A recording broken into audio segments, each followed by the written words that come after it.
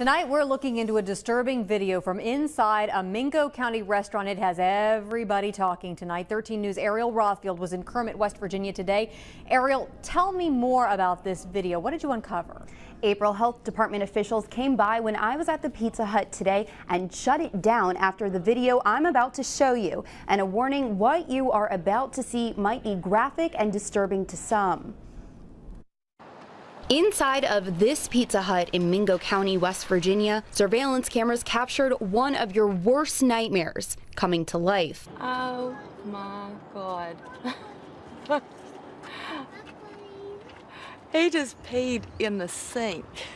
That's right. This surveillance video from a couple weeks ago shows a Pizza Hut district manager walking over to the deep sink and urinating in it, the same sink used to wash kitchen utensils and supplies. It made me sick at my stomach to think that I would have ever ate there and that happened, that I will never go there and eat again.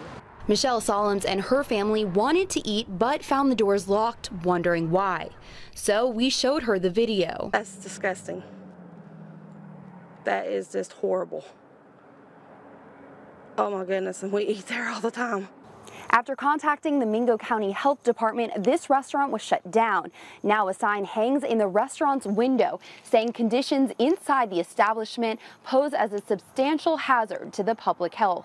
You know, it's something that that you hope never to have to deal with, but we take it seriously. They're closed until we, you know, do a thorough cleaning on the place and have the reassurances that there are safeguards in place. We reached out to the Pizza Hut Corporation about this video.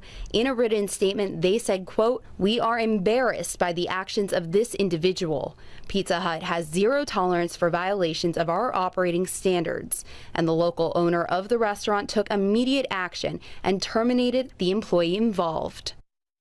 I'm also being told that former district manager has been banned from entering all Pizza Huts. As for that Kermit location, it could be days or even weeks before the health department considers opening the doors again. Reporting live in the Charleston newsroom, I'm Ariel Rothfield, 13 News, working for you.